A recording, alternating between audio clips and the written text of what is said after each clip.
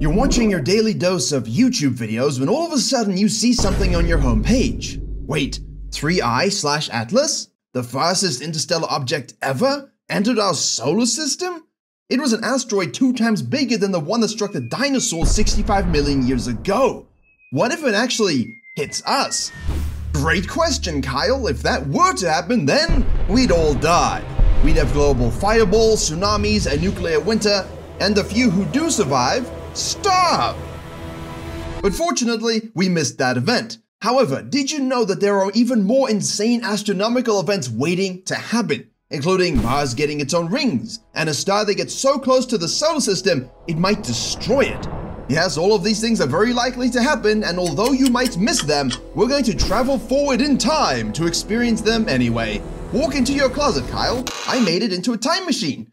We're about to go 10,000 years into the future.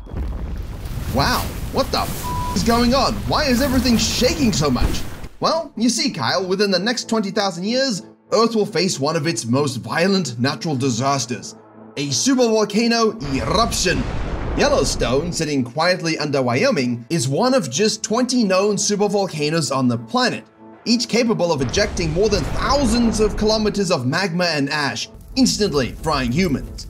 This will be the Earth's crust itself cracking open, similarly to when I forgot to put Vaseline on my lips.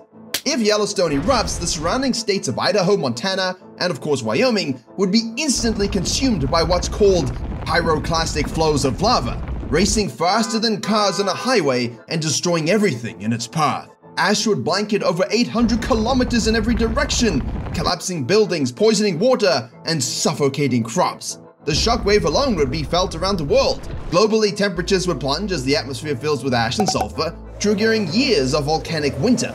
On average, events like this happen once every 17,000 years. That means we're due, but you will never see it, most likely. When the day comes when the Earth itself rips itself apart and resets the planet's surface, you'll be nothing more than a distant history. Your name? Forgotten. I mean, wait, what even is your last name? Smith? Williams? It's Kyle Dave? Damn, that is terrible. I'm glad it'll be forgotten. But quick, we have to go 3,000 years more into the future, as this place is about to blow! Phew, we made it into the Amazon rainforest. Oh wait, I forgot. Welcome to the Sahara, Kyle. Yes, your tiny brain probably can't comprehend this, but in 13,000 years, the Sahara will actually be green instead of a dry desert. Let me explain. When you think of the Sahara, you picture endless sand dunes, outrageous heat, and a desert that seems eternally filled with the bones of lost wanderers. So how could it ever come alive? Well, thanks to the Earth's precession. What does that mean? That's the slow wobble of Earth's axis, a weird circular motion like this that occurs every 26,000 years as it and the moon orbit the sun. Because of this, the African monsoons move northward, flooding the desert with rain. The transformation will be astonishing. Sand dunes will give way to lovely grasslands. Lakes will fill ancient holes where lakes used to be before. Yeah. And rivers will carve their way across what is now barren rock. Elephants, giraffes, and countless other species will return to a land that once supported them, just as they did the last time the Sahara was green, and I was there over 6,000 years ago. That's right, Kyle. Human ancestors painted giraffes and crocodiles on the walls of caves there, proof that the desert was once alive. That means ancient Egyptians didn't simply exist in a sandpit, and that you've been lied to your whole life. It's only been a tourist destination for sand duning for the last 4,500 years or so. But the viewers at home, unfortunately, won't see it return to glory, unless they subscribe. If they do that, then who knows? I might show up with my time machine in their bedroom next. Which reminds me, we need to travel 100,000 years into the future again. Yes, welcome to the far future, Kyle, where we have flying cars, AI girlfriends, and apparently still navigation systems. Why isn't it working? Oh right, I forgot. Earth flipped its magnetic field. Yeah, every few 100,000 years, north becomes south and south becomes north. It's not instant though. The process unfolds over thousands of years, but the effects on our civilization would be dramatic. Our magnetic field is a shield deflecting deadly radiation from the sun, and during a reversal, that shield weakens. Satellites would glitch, global navigation would falter, and massive solar storms could pour straight into our atmosphere, frying power grids and leaving entire continents in the dark. The last full reversal happened 780,000 years ago, and on average, they occur every 300,000 years. By that math, we're overdue. Scientists can already see signs of the field weakening, with this so-called South Atlantic anomaly growing larger every year. When the next flip happens, Earth will be more vulnerable than ever.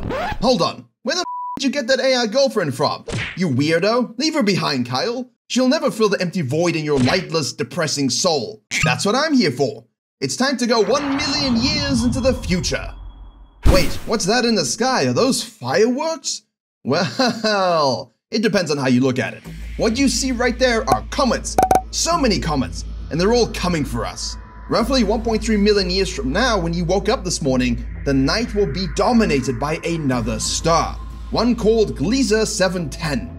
This small orange dwarf, about 0.6 times the sun's mass, is racing towards us and will pass within just 0.06 light years of Earth. That's uncomfortably close for stars.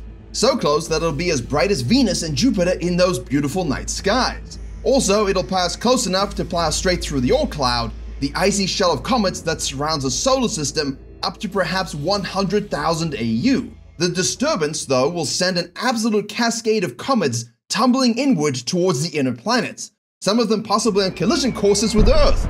For millions of years afterward, the solar system will be showered in fire and ice. Imagine skies lit with streaks of incoming comets, oceans boiling with impacts, and entire ecosystems collapsing under constant bombardment. If humanity is still around, this event could either be our doom or the ultimate fireworks show to record on your Neuralink brain implant.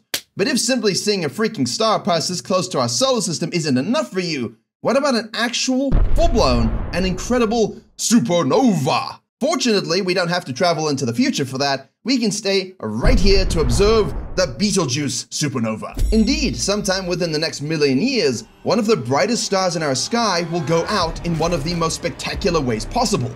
Betelgeuse, the massive red giant we can see from Earth, is at the end of its life. It's only about 14 to 20 times the mass of the Sun, but 700 times larger in radius. And it behaves so weirdly that many models have it looking like this, which kind of looks like that one infected wart you have on your back, Kyle. Yikes. However, when the star finally runs out of fuel, gravity will collapse its core in seconds, triggering a supernova. The explosion will shine brighter than the full moon for months, visible even in the middle of the day. Scientists believe Betelgeuse could blow tomorrow, or a million years from now. Either way, it'll be simply lovely. You know what isn't simply lovely? Moons trying to murder their planets. I know. I'll explain when we get there. First, it's time to travel another 14 million years into the future.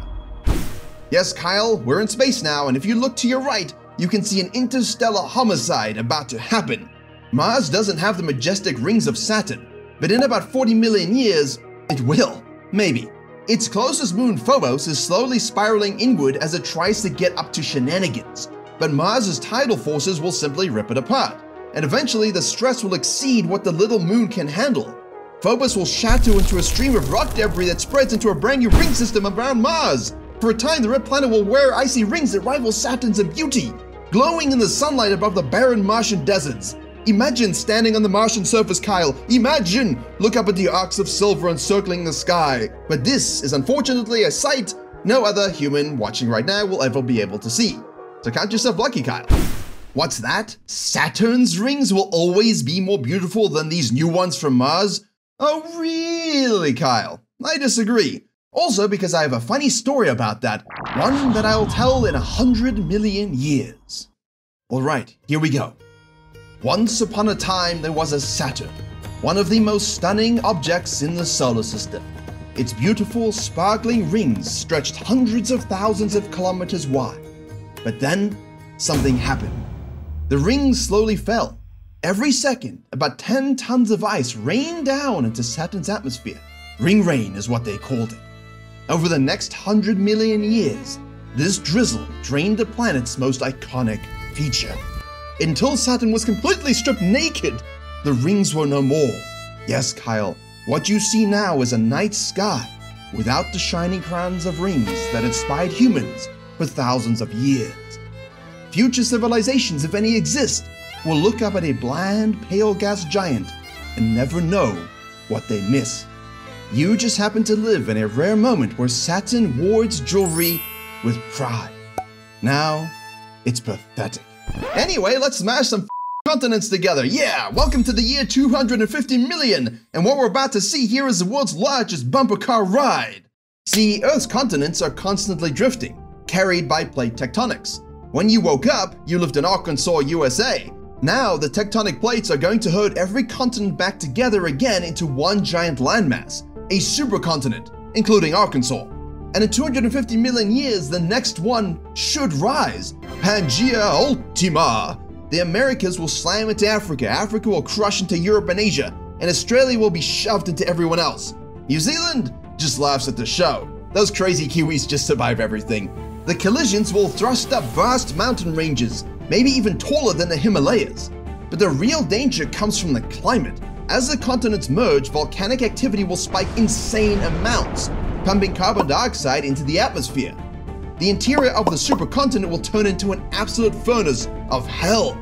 The average temperatures on the surface soar to 40 to 50 degrees Celsius with brutal humidity and bad hair days, creating conditions lethal to most mammals. Earth's diversity will collapse into coastal refugees, and life will struggle to survive in the scorching heat of the new Pangea, until the plate tectonics stop altogether in 1.5 billion years and we turn into the new Mars. Yep, I'm sorry I just spoiled that ending, so we no longer have to travel to that point in time. However, what we will do is travel to the year 650 million, because it's time to look at the last solar eclipse we will ever see. You see, Kyle, the moon isn't locked in place. Every year it drifts about 3.8 centimeters farther from Earth. As the moon tugs on the Earth's oceans, it slows our planet's rotations just a tiny bit. And to conserve what's called angular momentum, the moon inches away. The effect is invisible day to day, but over geological timescales it changes everything. In about 650 million years, the moon will be too far to perfectly cover the sun in the sky as it does now. That means the last total solar eclipse will happen. Isn't it beautiful? Okay, enough looking. Fast forward 4.5 billion years, and the moon will have drifted so far that Earth's days will be 43 hours long instead of 24. Think about that. The rhythm of day and night, the cycle that governs life itself, stretches almost twice as long. Humanity will never see it, and if we did, you know damn well those quadrillionaires will be making you work 39 out of the 43 hours without sleep, or paid time off, or any holidays, or Christmas.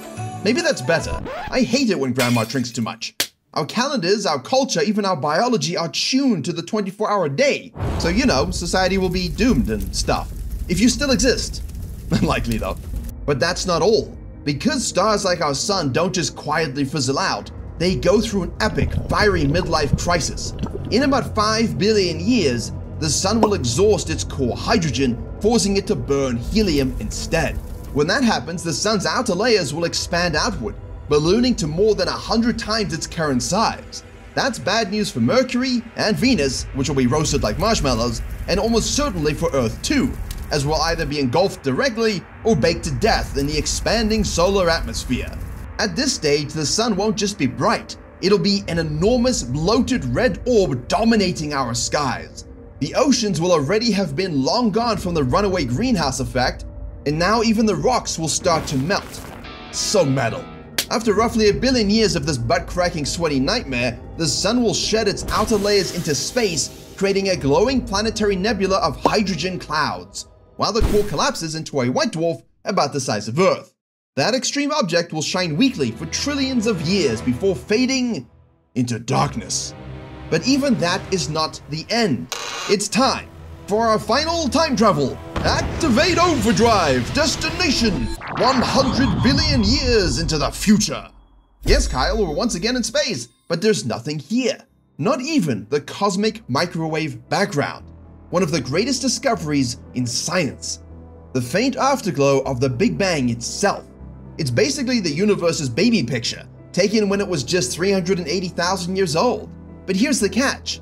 The universe is expanding, and it never stops. Fast forward another 100 billion years, and the expansion will have redshifted with the cosmic microwave background so much that even if alien astronomers built a telescope the size of the entire solar system, they wouldn't be able to detect it. To them, the Big Bang never happened. the universe would look eternal, static, and empty of origin stories. That's the real threat of the universe expanding and life only existing after a certain point. Not only will we miss the cosmic microwave background, but future civilizations will miss the proof that the universe ever had a beginning at all. What are they gonna think, that the universe is inside a black hole or something? Oh man, then what? They're gonna think everything is a big freeze? That the last thing to happen in the universe is, wait, what the f is that?